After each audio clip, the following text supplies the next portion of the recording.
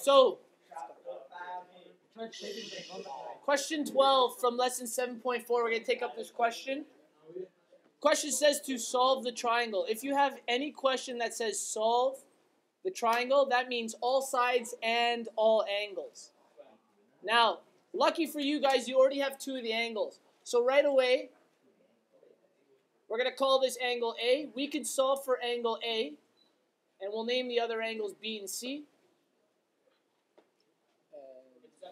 Oh, you know what I'll do?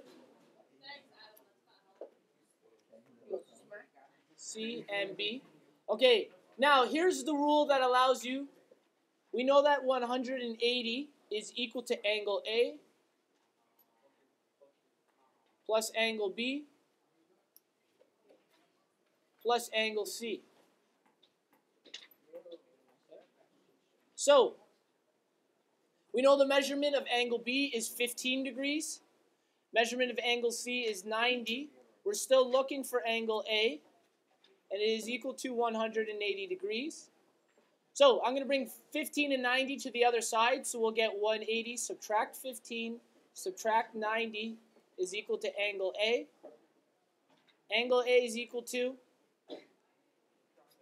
75. So we know that this angle here is 75 degrees. So we've discovered all the angles in the triangle. The next thing we're going to do is we're going to work on the sides of the triangle. Okay?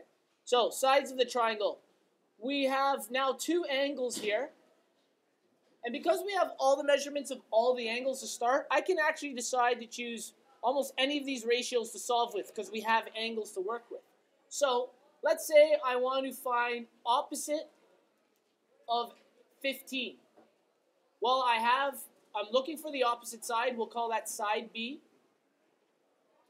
And what side of the triangle do I have? The hypotenuse. Good. So, since I'm looking for the opposite side and I have the hypotenuse, which of the ratios will I be working with? That's right. Good. So we have our sign here. So, sine, our angle was what measurement? 15. Good.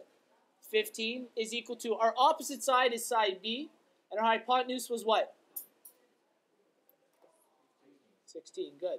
We just need to isolate for B, so I need to bring 16 to the other side of the equation. We'll get 16 multiplied by sine 15 is equal to our side B. So, sine 15 times 16 is equal to 4.14. So side B of the triangle is 4.14.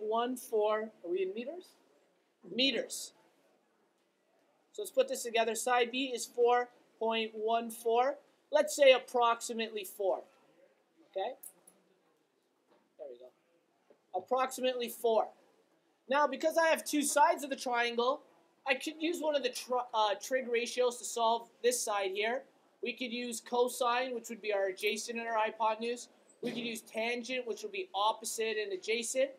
Or, what other formula could I use? I have two sides of a right angle triangle. I can use Pythagorean's theorem to solve this. So, we're going to take Pythagorean's theorem.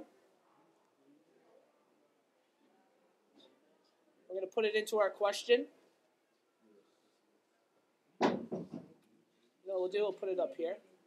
So, now what's important is we have to know which letters deal with which sides of the triangle. C is our hypotenuse. And in this question, our hypotenuse was 16. A and B, it's not as important what we call them, so I'm just going to call A 4. Remember, we rounded to 4. And we're going to look for, oh, no, sorry. I didn't name the triangle, so we'll call that side B, because we did call it side B. We'll be looking for side A, and side B is 4 squared. So what we got to do is, I need to move 4 squared to the other side of the equation. So I have 16 squared, subtract 4 squared is equal to A squared. 16 squared, I guess we better do it down here. Top of my head, I'm not sure. Oh, yeah, 256. 256 subtract 16 is equal to A squared. 256 minus 16, anyone know? Good. 240 is equal to a squared. Now, to get a by itself, I square root both sides. A is equal to the square root of 240, which is 15.49, or 15.5 meters. So, we've now solved for everything in this question here.